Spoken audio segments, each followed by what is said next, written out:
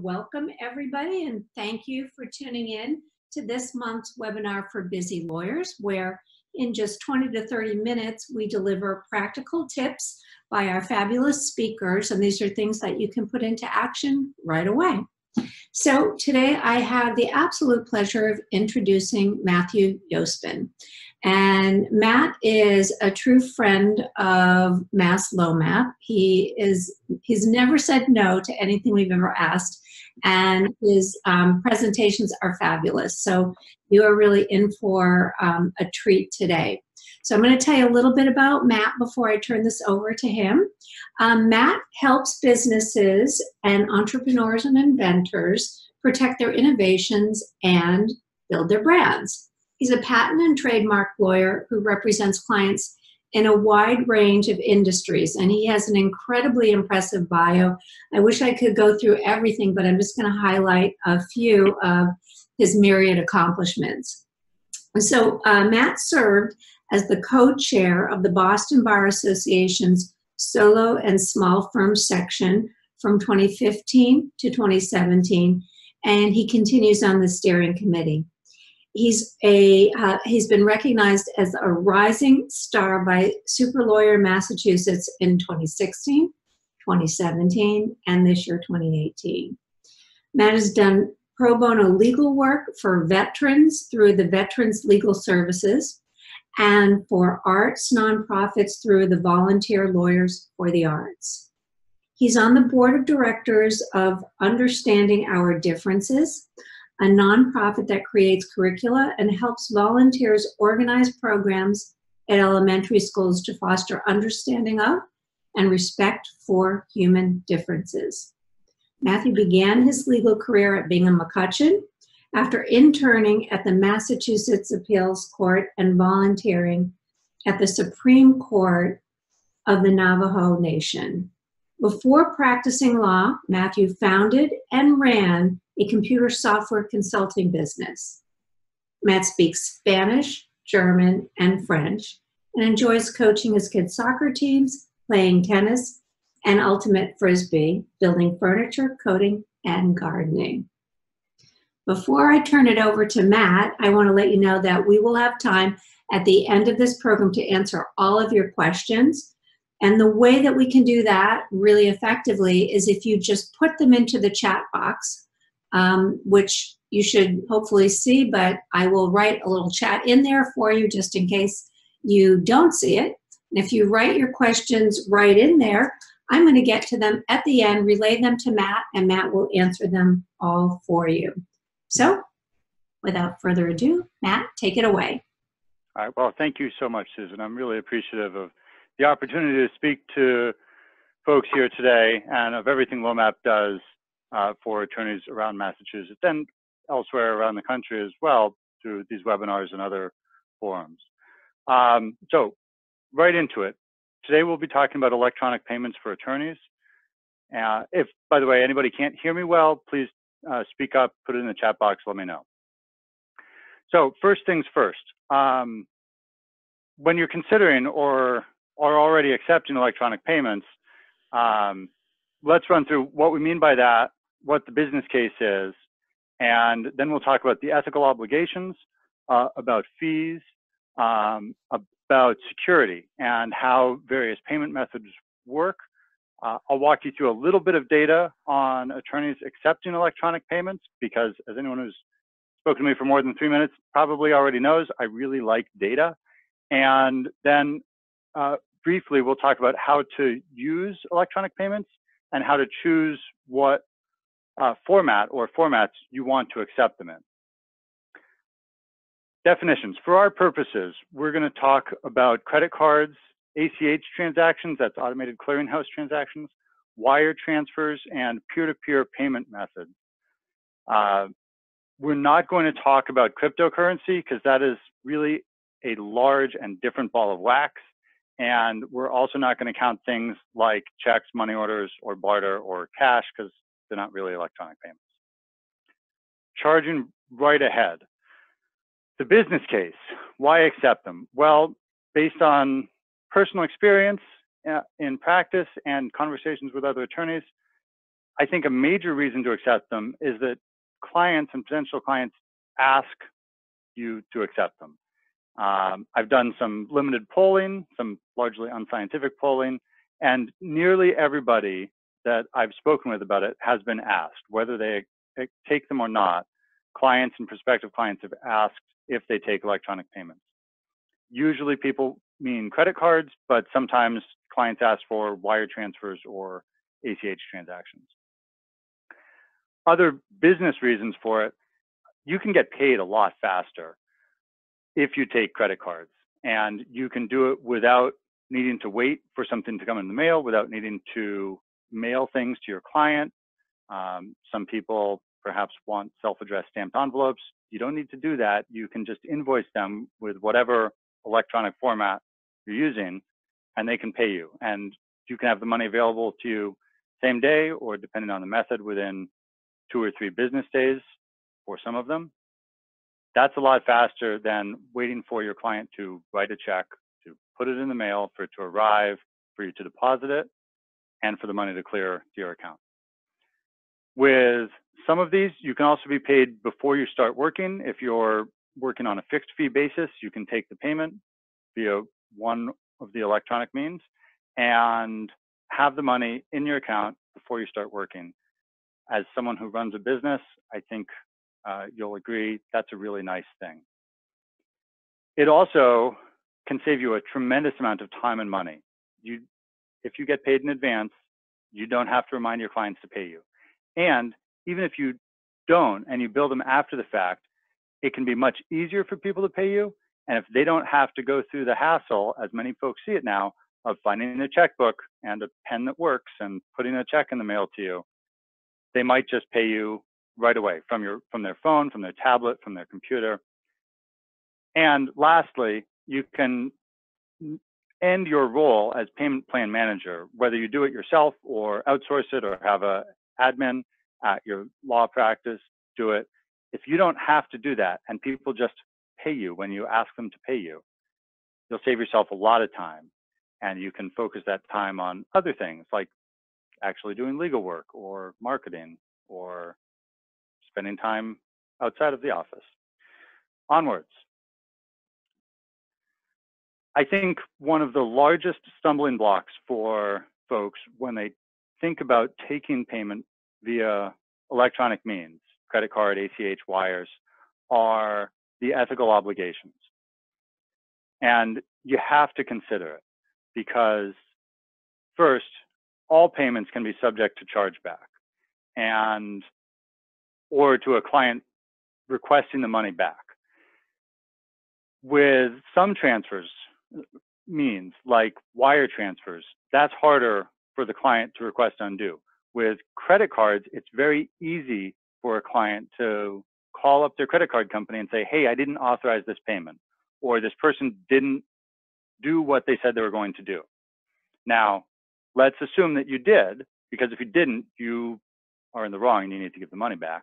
But if you did, it still can be a hassle for you. And you have to make sure that you've handled the client funds, whether you've already earned them or not, properly, and that you handle a potential chargeback properly. So let's break it into 2 cases. One, you've earned the money, either a fixed fee that's payable in advance, where the money's yours once the client agrees to it and pays it. Or on the other hand, a retainer that should go into either your IOLTA or a segregated account for that particular client. Where you've already earned the money, you already have it. It's going to be in your operating account or taken out and you use it to pay an expense, say. But when a chargeback comes, you have to address it. And that probably means responding to the client's credit card company with proof that you've done the work, such as the engagement agreement that you have in writing with them, right? Because you do have that in writing with them. And second, an itemized invoice showing what you've done for the project, and therefore that 1, you've done the work, and 2, the fee was reasonable. And assuming you can provide those two things to the client's credit card company, you should be able to prevail in the dispute over the chargeback. It is going to be a hassle for you. It's probably going to take up several hours of your time, and it's going to take, a week, a few weeks, and you will not enjoy the process. It will probably be an unpleasant hassle, but you can prevail. If the client paid you with a wire transfer or an ACH transaction, it's harder for them to undo. I'm not certain that they have easy recourse to hit you with a chargeback in the way that they can if they paid with a credit card, or and also with a peer-to-peer transaction. I don't think they can go after you in the same way as they can with a credit card. To some degree, the issue of chargebacks advocates against attorneys accepting credit cards and in favor of other electronic means of payment, because the credit cards can be a hassle for the attorneys. But that's one of the reasons that people like to pay with them so much. I think if you consider your own purchasing decisions, and you're like most Americans, you probably pay for many, many things with credit cards. One of the reasons is it's so convenient. And if the seller doesn't deliver the goods or the services, you can call your credit card company and complain. And clients like that protection when they deal with us as attorneys too. Just something you should keep in mind. Now, in the other case where you're being paid in advance of doing the work and you haven't earned the money yet, it needs to be in an IOLTA. In Massachusetts, it's Rule 1.15b. In most jurisdictions, it's the same rule because these are based on the model rules. But if you're not in Massachusetts, check your jurisdiction, read the rules, familiarize yourself with them. That rule is on the segregation of trust property. And that's money that you haven't earned, that's in a retainer for work that's planned, and it's there so that you have some security that the client can't walk away and pay you nothing. But when you are taking a payment via electronic means for a retainer, you have to put the full amount into the IOLTA. And it's supposed to go in there directly and not go through an intermediary account. And with a wire transfer or an ACH transaction that gets deposited directly into your IOLTA, that's possible, provided that you've got a processor, your bank, who takes the fee, if there is a fee on your end, out of your operating account or some other account, and not out of the funds that the client transfers from the client's account into your IOLTA. Because you have to fund the full amount. Say they pay you a $5,000 retainer. If the wire transfer fee is $50, all $5,000 has to go into the IOLTA. And it's supposed to go directly in there, not through an operating account. And if your bank wants to charge you $50, they have to do it, and you have to set it up so that it comes out of an account other than your IOLTA. If your bank doesn't charge you a wire transfer fee or anything, then great. They may charge the client. The client has to know that, and I think you should take the time to mention this to the client if they're going to pay into an IOLTA via a wire transfer or an ACH, that if their bank charges them out of the fee, then that's not part of their retainer. That's not part of their funds. They probably won't like that, but you need to discuss it with them, I think. If the client is paying you with a credit card and wants it to be a retainer payment into their IOLTA or an account just for that client, it is more challenging because credit card companies charge a processing fee, and they charge it to the person or entity receiving the funds. And that's you. So if you take money for a retainer via a credit card payment, there's two problems. One is the fee that's going to come out of it, and the other is what account it goes into. Because typically, a credit card processor will put the money into an account other than your IOLTA, into an operating account. And you need to structure it so that it goes to the IOLTA directly. Not all credit card processors can do that. There are a few that are focused on attorneys, and they will structure that for you for a monthly charge. And you also need to be sure that the fee is coming out of your operating account. Now, sometimes folks ask if you can pass credit card fees on to clients. I'm only speaking about Massachusetts here. I'm not familiar with rules in other jurisdictions.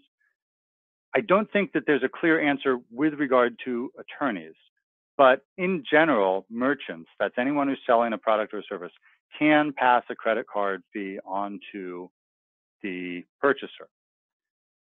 So you can do it, provided that you give them notice about it and tell them that, you know, the fee is going to be charged to you separately, and either say out of the $4,000 that you're being charged, not all of it is going to go towards your bill, or I'm going to charge you more to cover the fee, or charge you a convenience fee. You can, I believe, do all of those things under the ethical rules and laws of Massachusetts regarding credit cards and merchants in general, not specific to attorneys, provided that you tell the client that. And of course, you should do that in writing.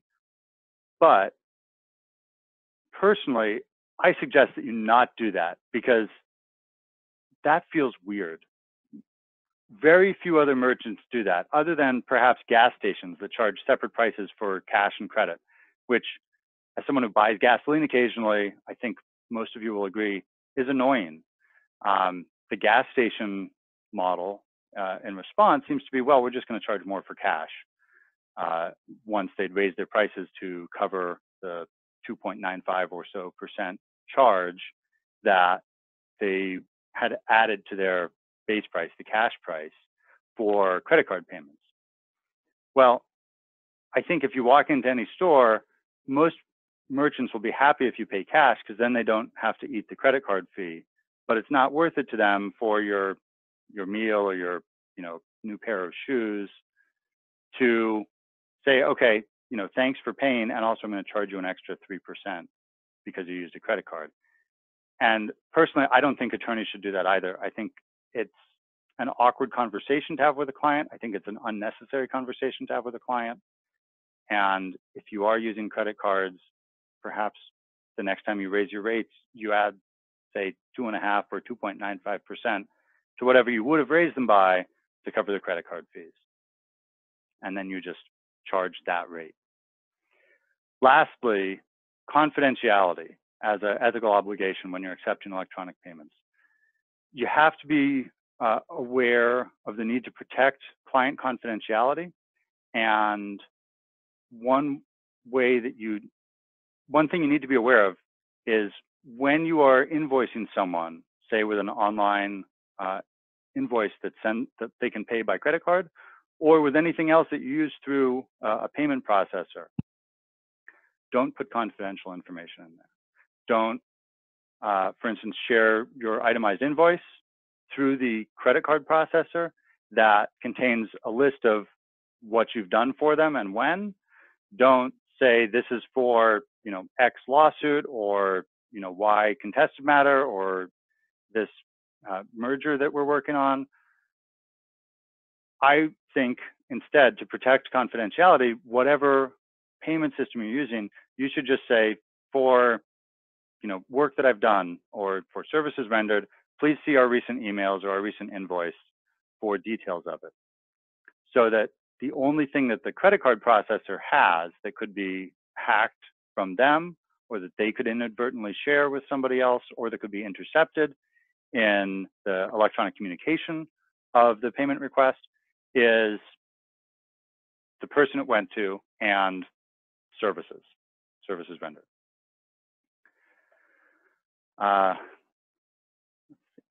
Next slide. Okay, fees. What does it cost? ACH transactions, automated clearinghouse transactions, they can vary. You just have to ask your bank. And you can be charged for receiving as well as sending them. Some banks do. Wire transfers, same thing.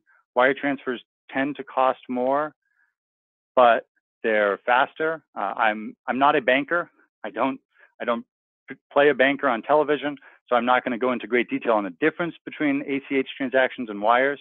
I will just say that ACH is something where a bank or banks bundle up their transactions and they get processed Generally, every night, they take a couple days to clear. The fees tend to be less. They might be zero. They probably aren't. Wires happen in near real time. They require actual communication between two banks or banking institutions. For instance, Wells Fargo or Western Union, you might have a client who can, say, show up with cash and send you a wire or receive a wire through it without having a bank account. The fees tend to be higher and it's faster. Credit card processing. There is a huge range. Typically 1.5% to 3%, or for some 2.95. How much will it be and how will you know? You have to read the fine print. And I will just say this, that many credit card processors like to advertise really low rates of 1.5% or 1.8%, somewhere in that range, below 2%. But those, in the research I've done, those are almost entirely for what are considered non-rewards cards or non-specialty cards. Now, if you don't know what a rewards card is or what a specialty card is, the easy answer is take out your wallet and look at the credit cards in your wallet. Those are rewards cards, because very few people bother to get non-rewards cards, because rewards cards are the ones that give you frequent flyer miles or cash back or bonuses or points, whatever the different credit card merchant calls it. Rewards cards give you something back, and nearly every consumer uses those, because why wouldn't you? You get something back. You're buying whatever it is you need to buy, and you get roughly 0.5% or 1% of the value of it back. Nearly everybody has them, and nearly everybody is going to use a rewards card to pay you, because why wouldn't they want to get 1% back on your very reasonable bill for legal services? Well, they do. And so the fee that you're going to get charged is the 2.9 or 2.95 or 3% plus 20 or 30 cents per transaction. So read the fine print when you're signing up with or researching credit card processors, so that you're not surprised by what they're charging you. In my personal experience, some of them have really complicated statements, and they might be in really, really small letters. So good luck reading them. And also be aware that some of them, especially the ones that focus on attorneys and have the sort of segregated setup where you can have funds go into your operating account or into your IOLTA with the fee taken out of your operating account, will often charge you a monthly fee as well, $10, $15, or $20. Maybe your bar association has negotiated a better deal with them, but even so, you're going to pay that fee every month, whether you use their service to process a credit card transaction or not. Be aware, it might be worth it. The time it saves you and the hassle it saves you could be worth it, but be aware of what you're signing up for. Lastly, peer-to-peer payments. These are things like Venmo, PayPal, and some banks will let you send money directly to people who don't even have an account at that bank using an email address or a mobile phone number for the recipient of the funds. Some of those work well for attorneys. Some of them have restrictions on commercial use. And you receiving payments is, I think, commercial use. So you probably shouldn't use some of them. You need to research the terms and conditions of service of each potential peer-to-peer payment processor like Venmo before you use them. Your clients might ask, be cautious before you say, yes, of course. Lastly, security and how they work. Well, here are some credit card processors. LawPay and LexCharge are two that I know of that focus on attorneys, as well as others. Of course, there are more. This is not an exhaustive list. Other processors that I know attorneys have used are PayPal, Square. Some have used Apple Pay, and some practice management platforms or accounting platforms, such as QuickBooks, I think Rocket Matter, maybe Clio, MyCase. Others may have credit card processing built in. You need to be first mindful of the confidentiality obligations, but also mindful of, I'm blanking on the term for it right now, the card processor security requirements. If you keep a credit card of a client, you have to comply with the card handling requirements that your processing institution requires of you. So if you keep the credit card in an unencrypted form, you can be on the hook if that is stolen from you, either electronically or in paper. And some of the payment processors will let you store it and associate it with the client, but where you don't have access to the card information. And I know some attorneys who use that so that when there's a bill to the client, they send the client a bill and say, I'm going to charge your credit card, and provided, of course, the client agreed to that in writing in the engagement agreement in advance. And that, I think, is allowable under the ethical rules. But if you just keep the card information yourself, one, you're creating a tremendous security risk and liability risk for yourself. And two, you can't just you can't just forge ahead and charge the client's card when you invoice them. You need their consent. So maybe you got it in writing, and the only thing that you need to be concerned about is the tremendous security risk. But if you don't have that in writing, you're you're in violation of card handling rules and I think ethical rules as well. With ACH and wire transfers, I think there's much less risk because you don't get the client's account information, nothing that's not publicly available.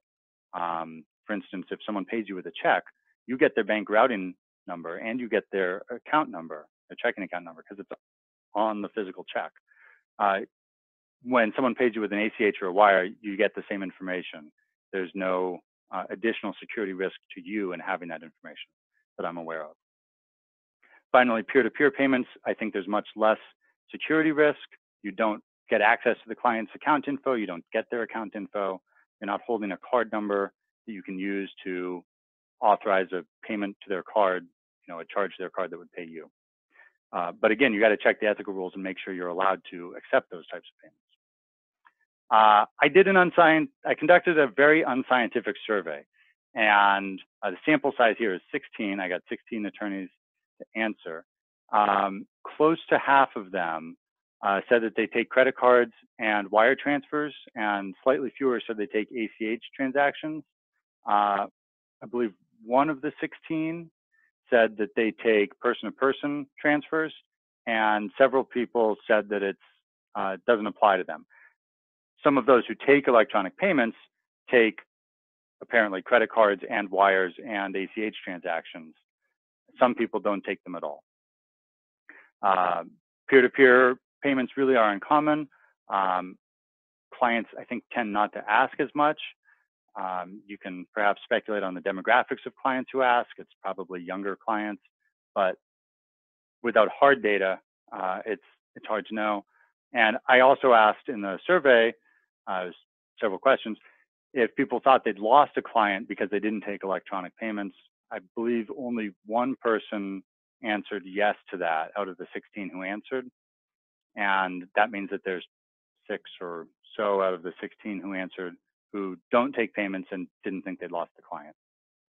I think the moral there is clients ask, and if you say no, most of them will say, okay, well, I'll send you a check or some other form. You can see the survey results in that link shortened there. I'll put it back up in a minute if you haven't already gotten a chance to get it. I won't read it off. Finally, and I know we're at 12:30, how to, which should you use? Well, if you're using a law practice management platform that already allows for electronic payments inside in some format, that's probably the best solution because it's right there and it's already set up. Likewise, if you're using an accounting platform, QuickBooks, I believe, not that this is an endorsement, allows those charges. Some of these platforms may allow you to store the client, have the client enter their credit card info so that you don't know it, but your law practice platform or your accounting platform does. And when you invoice them, it can be charged against their card without them having to go in and click on an electronic invoice and pay you. LawPay and LexCharge, as well as PayPal, and I believe Square will let you send people an invoice electronically, as a link to a secure web page where they can enter their credit card info and pay you. Some banks will allow that as well, but it's probably going to be more hassle for you to work directly with your bank and negotiate with them than it is for you to simply use one of the credit card processors, or again, if it's built into a platform you're already using. Lastly, something like peer-to-peer payments as an ad hoc payment system. Again, if a client asks, and if you think it's allowed within the ethical rules, they're fast, they're easy, they tend not to take a processing fee out. And if you're always paying 3% of $5,000 and $8,000 payments, maybe you'd like to not pay that for some of them. But again, make sure that it is allowed under the ethical rules in your jurisdiction. If anybody has questions, I hope we have some minutes for it now, Susan. And of course, here's my contact info. Feel free to contact me over the phone or email, or find me on Twitter, wherever. I'm on a lot of social media platforms, and I'll be happy to field them there. And thank you very much. Matt, thank you so much. This was fantastic. It was so informative. And we do have time for questions. Thank you, Susan. We already have several questions for you. All right. So let's get started with questions. Okay. You had mentioned early on fixed fee, and we have one attendee asking if you mean that in the same sense as flat fee. Yes. Yeah. Okay. Yeah. We also have a question about whether you have any advice on completing the security verifications that processors require to avoid a monthly fee. Yes, my advice is pay attention to their emails, do it as soon as you can, because based on conversations I've had with people, those processors will be very happy to charge you a monthly surcharge if you haven't completed the security verification. And because I'm a lawyer, I'm also going to add this is not legal advice, and I'm not representing you and giving you this suggestion. Just friendly talking it through. Gotcha. Yeah. RSD wanted to let us know that according to Terry Pritzker of the BBO, lawyers can keep their own funds in an IOLTA account for administrative fees, but the maximum amount that they can keep there is $300, and they could use that to pay processing fees. I can't tell you if this is, I don't know. I didn't check this out, but RSD, and I don't know who RSD is, just posted that to everybody. That is great to know. I did not know that. Thank you, RSD, for bringing that up. I'd love to find the BBO's opinion on that if they have one. I've read several of their opinions, as well as a DC Bar opinion on taking credit cards, California Bar opinion, and ABA opinion. The tricky part is that $300 is a little low. If you're processing $10,000 or so a month in credit card payments from one client, from different clients, and the processing fee that you're paying is 2.9% or so, you're going to hit that 300 most months. And you would, I think, have to stay on top of it. It would add to your IOLTA bookkeeping, whether you do it yourself or outsource it. And you'd have to replenish it pretty regularly. Again, if you're doing more than, or anywhere close to probably 10,000 or so a month in credit card payments, or any electronic payment that would debit a fee from your IOLTA. One other consideration is that, as I understand it, according to the BBO, when someone pays you for a retainer, it's supposed to go directly into the retainer. So somebody pays you with a check or cash, okay, that's easy. Take it to the bank, deposit it, put it right into the retainer. But if you're taking it via a credit card, many credit card processors won't deposit it directly into the retainer. They might put it into your account with the processor, like PayPal does. They might put it into your operating account, and it might take a couple days to get there. And I don't think it's been tested, but my reading of the BBO's opinions is that that's not good enough, and they don't think it's good enough. So having a $300 cushion to pay fees out of your IOLTA, from a fee debited to your IOLTA, is great, but I'm not sure that it gets you across either of the first couple of hurdles. Oh, and sorry, Susan, one other point about IOLTAs and credit cards.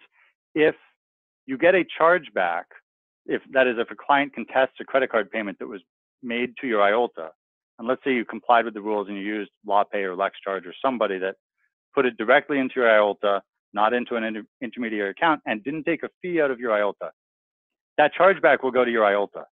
And if you don't prevail, the client's credit card processor will try to pull it out of your IOLTA. And good luck to you if that happens. Really good points, Matt. Thank you. We have another question. If the client initiates a chargeback, even if the attorney is successful defending it with the credit card company, doesn't the attorney have to then put those funds back into the IOLTA until the dispute is resolved? Yes, you do. Yeah, if you'd already withdrawn them from the IOLTA, like, you did the work, you invoiced them, you said, I'm going to take it out of your IOLTA in 5 days. You take it out of their IOLTA in 5 days, and it's in your operating account, or you spent that particular chunk of money. If the client initiates the chargeback, and I believe there's within a reasonable period of time, both for chargebacks and for other disputes about attorney's fees, who knows what reasonable is? 30 days, 90 days? Say they wait 6 months. Maybe you can just say, you waited too long, but do you want to? It seems like a risky response. But say they initiate the chargeback 10 days after you'd taken it out of the IOLTA. Yes, I believe you have to put that money back into the IOLTA and redo your IOLTA bookkeeping so that it says, okay, in your chronological list, you put it back in, and in your client by client list, it's back in their name. And for the duration of the chargeback dispute, which can easily be a month or more, that money's got to stay there. And if you'd already spent it, come up with it somewhere else and put it back into the IOLTA. Great question. Well, I don't see any more questions. So thank you again, Matt. This was really fantastic, so helpful. I want to let everybody know that we will be putting up a recording from today's presentation as well as Matt's slides. It will probably not go up until next week because our marketing director who does this is on vacation this week, so be a little patient with us. And you'll be able to access it. So I just want to thank everybody for tuning in and tell you guys, mark your calendars for next month's webinar when Ginny Allen will present the ethics of intake, how to successfully set up your intake process while remaining in compliance with ethical rules. This will be on October 17th at noon. That's all we have. Thank you so much, everybody, and have a terrific afternoon. Wonderful. Thanks, Susan. Thank you, Matt.